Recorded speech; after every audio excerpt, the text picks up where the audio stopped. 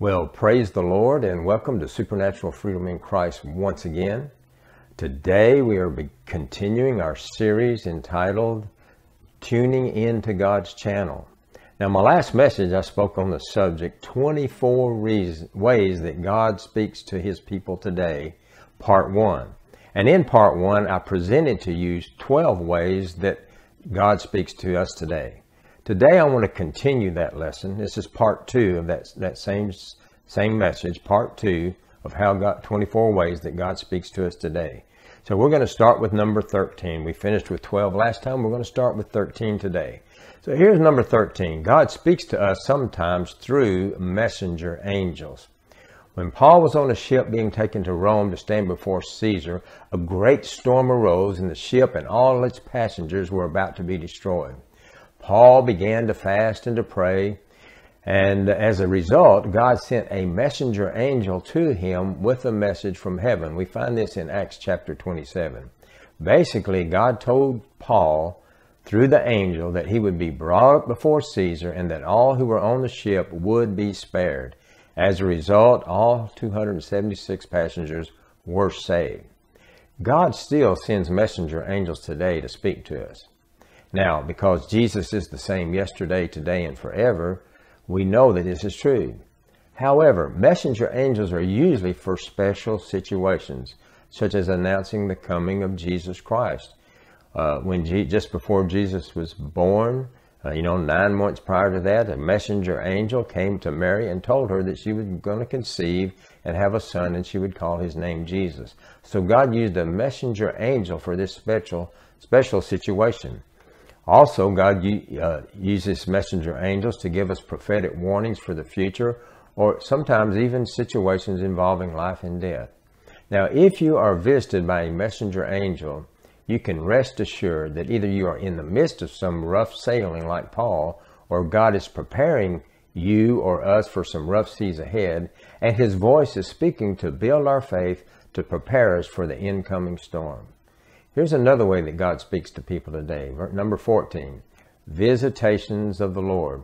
Wouldn't it be nice if Jesus would just come to us himself and speak to us visibly and audibly, speak to us in person? Well, that did happen in the New Testament days. In fact, Paul himself received a personal visitation from Jesus on the road to Damascus. And this experience forever changed his life. He went from a persecutor of Jesus and his church to a mighty defender of the faith. A visitation from Jesus will always leave you strengthened in your faith and forever changed. I know if Jesus appeared to me and spoke to me like that, it would change my life. Thomas was changed from a doubter to a faithful witness when Jesus appeared in bodily form to him after the resurrection. You know the story, how Thomas said, "I will not believe unless I can put my hands in the nail scars or put my hands in his side." So when Jesus appeared to Thomas, it changed his life completely.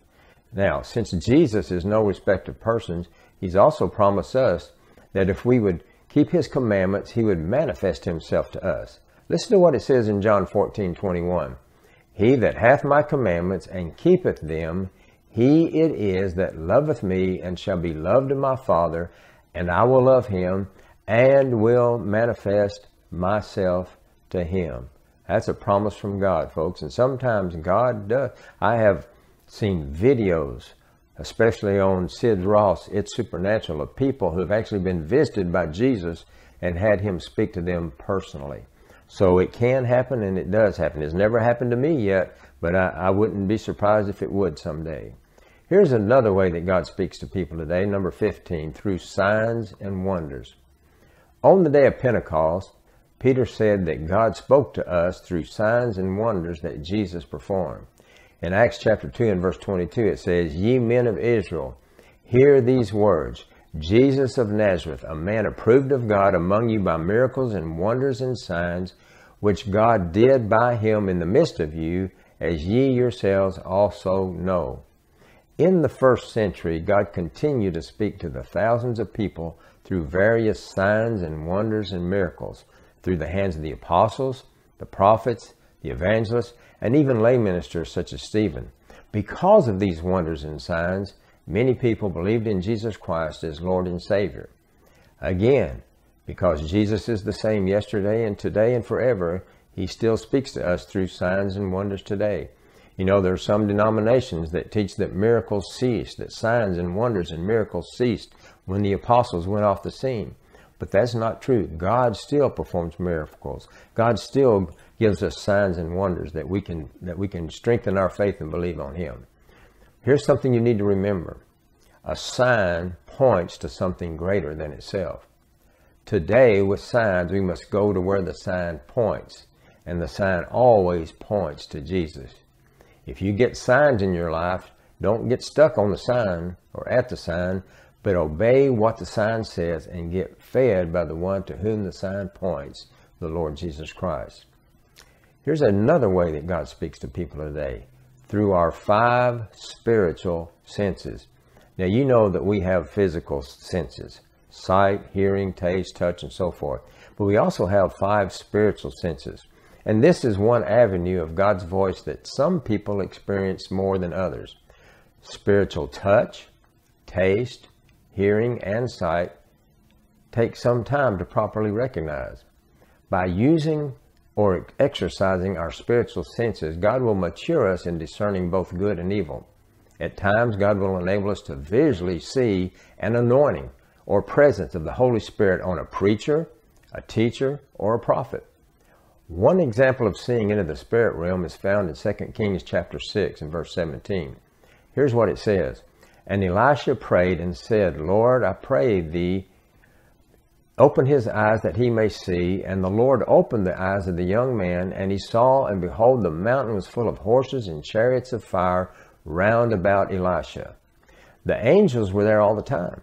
Elisha could see them, but the young man could not see them. And he couldn't see them until Elisha prayed for him that God would open his eyes and he would see into the spiritual realm. What happened as a result of this? The man's faith skyrocketed. Angels and demons are around us all the time. We just can't see them with our natural eyes. But if we simply ask God, he may open our spirit and enable us to see them. Spiritual sight is one of the gifts of the Holy Spirit in 1 Corinthians chapter 12. Paul refers to it as the discerning of spirits. Now, such spirits can be discerned by spiritual sight, touch, hearing, and even smell sometimes. For example, sometimes the Lord will open our spiritual senses to smell the unique fragrance of the Holy Spirit to confirm his presence in our realm. God may also open up our spiritual senses to identify unclean spirits. And unclean spirits usually have a very foul, smelly odor. Our spirit man has all 5 senses in the realm of the spirit, just as our natural man has 5 senses in the natural realm. Now here's the key. Don't limit God. But remember, we are required to test the spirits in every matter according to 1 John chapter 4, verses 1 through 3. Here's what it says. Beloved, believe not every spirit, but try the spirits or test the spirits whether they are of God. Why? Because many false prophets are gone out into the world.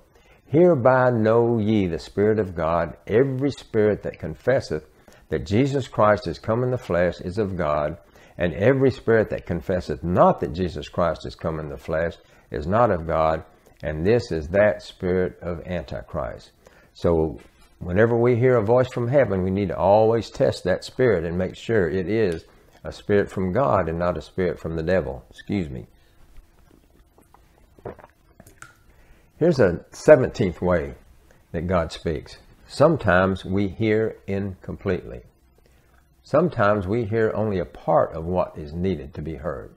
1 Corinthians 13:9 says, For we know in part, and we prophesy in part.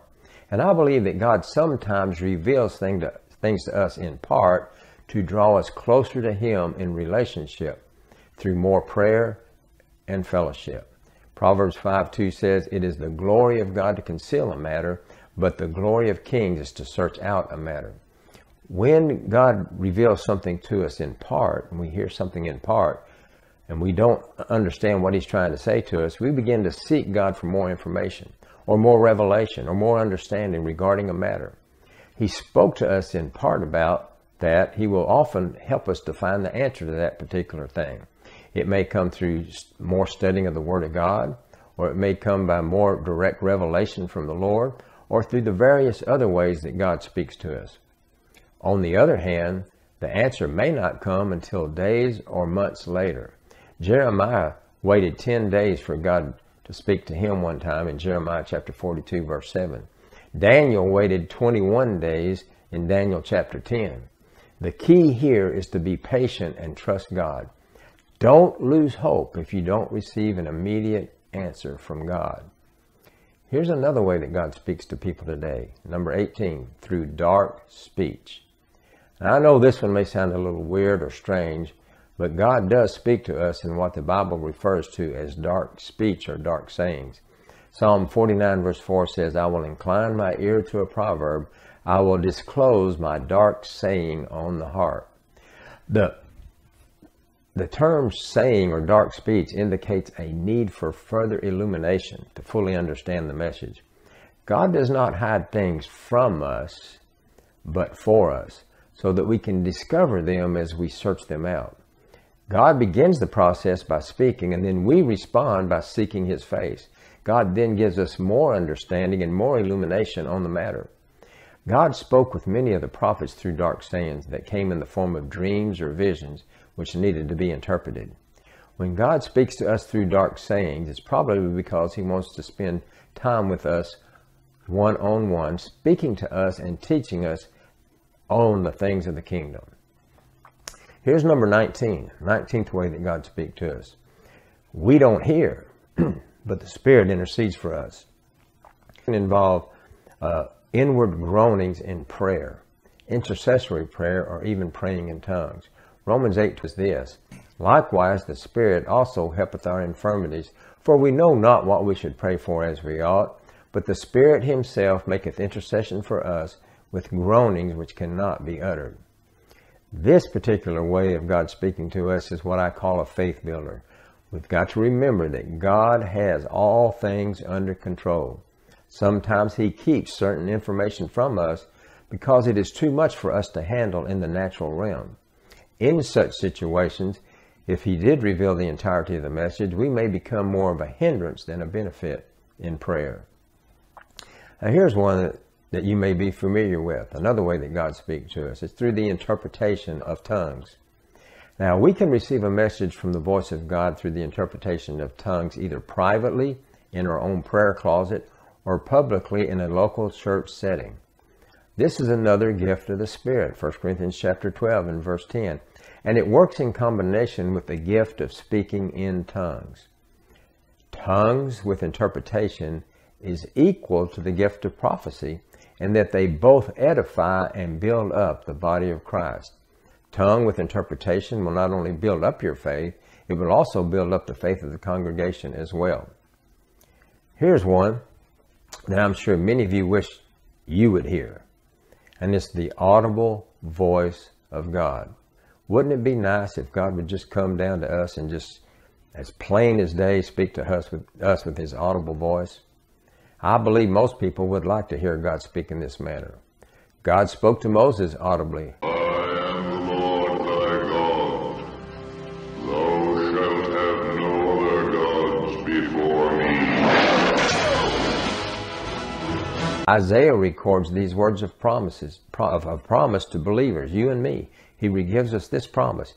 Your ears shall hear a word behind you saying, this is the way, walk ye in it. So you see, God can speak to us with an audible voice if He wants to. God guides us in many ways, including the audible voice of the Holy Spirit.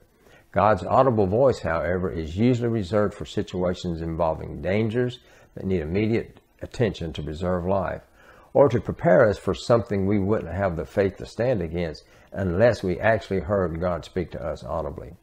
God doesn't often speak to us in this way, but when He does, I believe instant obedience is usually required. Now, here's one you may find a little bit amusing. God speaks to us, number 22, God speaks to us sometimes through animals.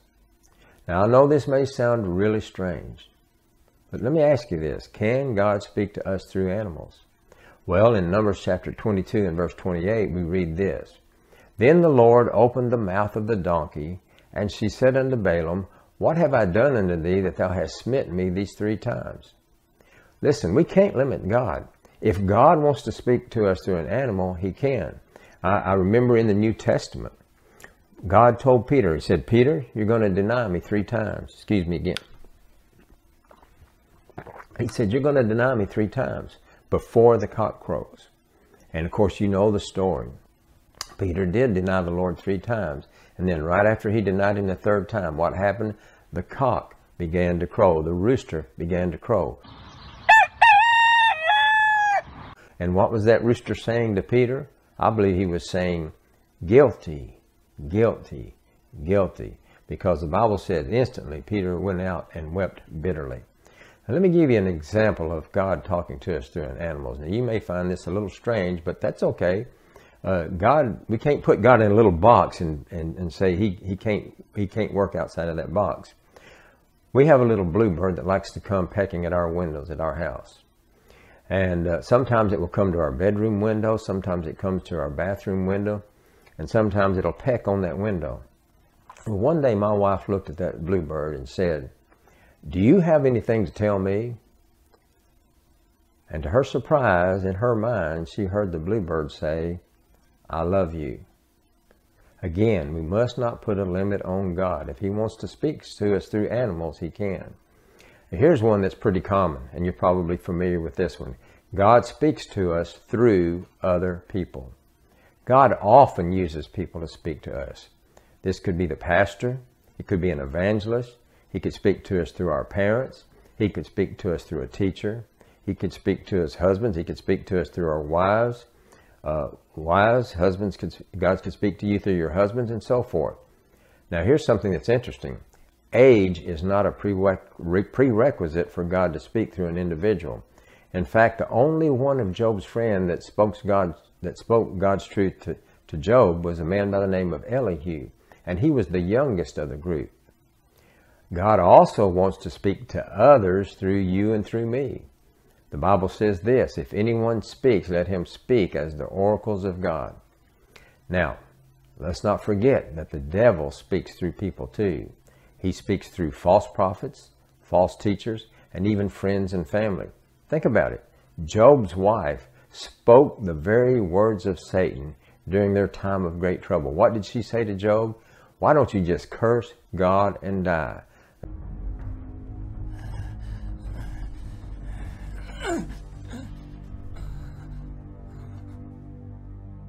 Do you still hold fast to your integrity? Curse God and die. That was Satan speaking through Job's wife. The key is to test the spirits on everything that you hear. We have the Holy Spirit of truth living in us, and we must rely upon him to confirm or to refute whatever is spoken to you through others. And, you know, I don't agree with everything that every preacher says. Now, most pastors that I sit under, I'll agree with probably 99%, but there may be a little area that I disagree with them. So we have to test the spirits to make sure that what they're saying is from God. And here's number 24, the last one, and this one is kind of startling. God speaks to us sometimes in response to our own idols. God may actually allow us to be deceived if we come to a prophet or a preacher of the Lord with idols in our heart. Let me read you a passage in Ezekiel chapter 14, verses 2 through 4. Notice what it says.